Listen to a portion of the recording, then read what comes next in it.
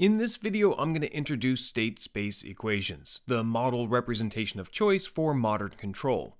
However, before we begin, a quick warning. We're not going to go into depth on the mathematics of StateSpace. After this video, you're probably not going to be able to write out the equations for any arbitrary system. But what I think you will get is a good intuitive understanding of these equations, which can be a foundation that you can build on as you learn more. At the very least, it might clear up a few lingering questions you might have. So with that in mind, let's get to it. I'm Brian, and welcome to a MATLAB Tech Talk. I think an interesting thing about dynamic systems is that they can be represented by ordinary differential equations. This is because they have this property that how the system is changing at any given time is a function of its current state. If we zip through the derivation for a spring mass system real quick, you can see we end up with a differential equation. Now, the way that the system is changing, acceleration, is a function of the current state, position. If this dynamic system was initialized with some energy, it would continue to move on its own because of this relationship between the derivative of the state and the state itself. Think about initializing the system by stretching the spring and letting it go. Acceleration changes velocity, which changes position, and then that changes acceleration again. And it's going to oscillate back and forth without you having to add any external inputs. Since there's no damping in this system, the energy is conserved, and this acceleration, velocity, position cycle will continue forever. For any arbitrary dynamic system, if we look at how the energy changes by analyzing the relationship between its states and their derivatives, we can make claims about things like the stability of the system. Is the energy being dissipated over time? Then the system is stable, and the faster the energy is dissipated, the more stable it is. If the energy is growing unbounded over time, even for just a part of it, then the system as a whole is unstable. Stability is an inherent property of a system simply from the way that the states and their derivatives are connected to each other. The way the system moves, however, can also be influenced by external energy being added or removed over time. So the derivatives of a dynamic system are a function of both the current state as well as any external inputs. And StateSpace Representation is simply a repackaging of the high-order differential equations into a set of first-order differential equations that focus on this relationship. This repackaging can make the system easier to analyze because we can look at the underlying behavior of the interconnected system as well as how the system is affected by external inputs, even multiple external inputs, which is really powerful. There are also a lot of control techniques that are built on state-space models, like Kalman filtering, LQR control, robust control, and model predictive control, to just name a few. There are also numerical solution benefits when simulating your system as a state-space model, since you build the vector of the derivatives first, and then integrate the whole vector to get the states. So all in all, they're pretty awesome and worth learning. Now, let's take a moment to look at the StateSpace equations in more detail and try to make a little sense of them. For this, we'll focus on the continuous form for a linear time-invariant system. There are two equations. The first one is the state equation, which we've already developed a little intuition around, and the second equation is the output equation, which I'll get to in just a bit. StateSpace representation is built around the state vector x. This is a vector of all of the state variables. And how the state vector changes, or the derivative of the state vector, is a linear combination of the current state plus a linear combination of the external inputs. In this way, we're not trying to look at the entire dynamics of the system end to end like we would with a high-order differential equation or a transfer function, but rather focus on the dynamics of each state variable and how those variables relate to each other. How does the first state change as a function of all of the states and all of the inputs? How does the second state change as a function of all of the states and inputs, and so on? And since we're only ever looking at the first derivative of each state, we end up with a set of first-order differential equations. What we're left with is a system of linear equations that we can package into matrix form. And if linear algebra is good for anything, it's definitely solving a system of linear equations. It is this repackaging into matrix form that gives us access to a lot of mathematical tools that we didn't have before. The matrix form of the state equation has two matrices, A and B. The A matrix describes how the internal states are all connected to each other, the underlying dynamics of the system. And the B matrix describes how the inputs enter into the system, which states are they affecting.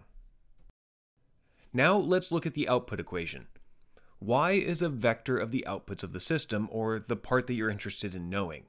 The important thing to realize is that the outputs are not necessarily the state variables. The C matrix describes how the states are combined to get the outputs, and the D matrix is used to allow the inputs to bypass the system altogether and feed forward to the output.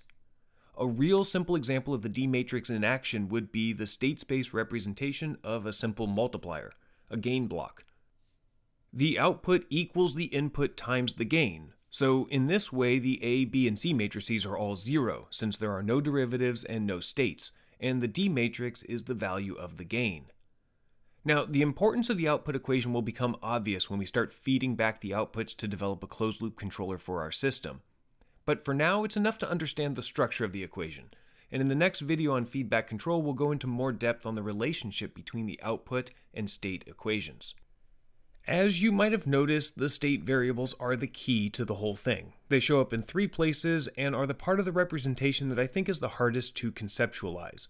Therefore, understanding what they are is really important.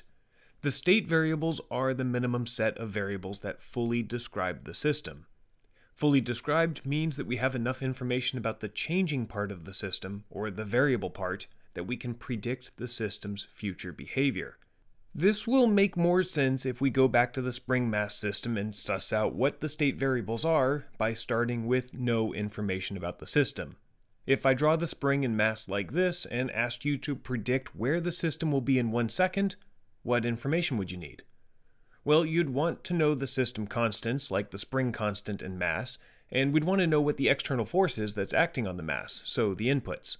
But this only tells you part of the story because you don't know what you might call the initial conditions for the variable parts of the system. Is the mass currently moving, and how hard is the spring pulling on the mass? Now, if we knew these 2 starting conditions, along with the system constants and inputs, then we would be able to predict where the mass would be after 1 second. So let's consider the first question. Is the mass currently moving? We would know this from the velocity of the mass, and velocity is variable since the mass would be oscillating back and forth, assuming there was some energy in the system. So we need velocity in order to predict the future position, so we can say that velocity is a state variable. It's necessary.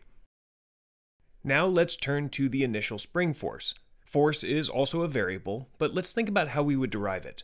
It's the spring constant times the distance that the spring is stretched.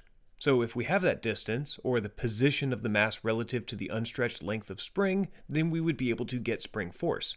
So the minimum number of variables we need to fully describe this system is 2, position and velocity. And since there are 2, this is a second-order system.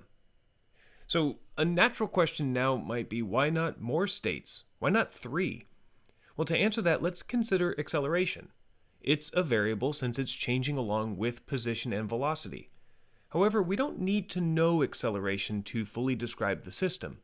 Acceleration is a result of force acting on a mass, and force in this case is a byproduct of the position of the mass. Therefore, we get acceleration through position, and adding acceleration to your list of state variables is just extra information.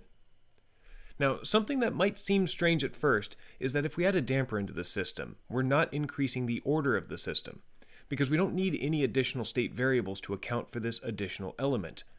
The force from the damper is determined by the velocity of the mass, which, again, we already have in our state variable list. So both of these systems have the same number of state variables, 2. Now, a way you can verify that you have the right number of states needed to describe a system is to count the energy storage devices that your system has. Now, I'm not going to go into too much detail here because I think Dr. Rick Hill has done a great job of explaining it in his YouTube video that I've linked in the description below. But the general idea is this. A dynamic system stores energy in various ways. In our spring mass system, there's 2 energy storage elements. The spring, which stores potential energy, and the mass, which stores kinetic energy. The dynamic system moves and changes on its own simply because the energy that exists within the system transfers back and forth between storage elements and eventually dissipates through heat, which is ultimately lost to the environment. At any given time, if we know how much energy is stored in each element, then we know its state and have the information needed to fully understand the state of the system. Now, the states don't represent the energy directly, they're just needed to determine the energy. For the spring mass system, we know the energy in the mass from the velocity of the mass, and we know the energy in the spring from the position, or how far the spring is stretched. And if we know how those energies are connected within the system, or another way of putting it, how each state absorbs and loses energy based on the current state of the system, then we fully understand the system itself. And this is essentially what StateSpace Representation is doing for us. It's looking at the state variables, how the energy is stored, and combining them according to how energy is transferred between states and adding in any additional energy from the external sources. And with a few special caveats that Professor Hill describes, that is why the number of energy storage elements in your system equals the number of states. So our spring mass damper is still a second-order system, since a damper doesn't store energy, it just dissipates it. So we know the order has to be 2, but why not 2 different states? Why position and velocity? Well, they don't have to be, and here's where things can get a little confusing. The state variables, position and velocity, can be thought of as coordinate systems within a state space. Go over 5 position units and up 3 velocity units. This point in the state space is the current state of the system, and the state vector describes that location. But we can describe this location in the state space with any 2 linearly independent variables, some arbitrary state 1 and state 2. We're going to end up with the same system state in the end. It's the same energy, just with different coordinates. And we do this redefining of state variables all the time with StateSpace Representation. That's what we're doing, for example, when we diagonalize the A matrix to get it into so-called modal form. These 2 models represent the exact same system. We've just chosen a different set of coordinates, a different basis for our state vector. So state vector x is made up of position and velocity, and state vector z is made up of 2 modal states, and these particular states change as a function of just themselves. That is, state 1 does not rely on the current value of state 2, and vice versa. And if we were able to write out the state space representation directly in modal form, then maybe we would. There's nothing really special about position and velocity for state variables, other than they are quantities that make intuitive sense to us. However, since the states are no longer defined as position and velocity, the C matrix needs to change if we want to keep the outputs position and velocity. In this way, we can see the benefit of the output equation. We're not forced to output the states exactly as we define them, but rather have the ability to linearly combine them into variables that we're interested in. Okay, that's where I'm going to leave this video for now. I hope this has helped you think about the StateSpace equations in a slightly different way.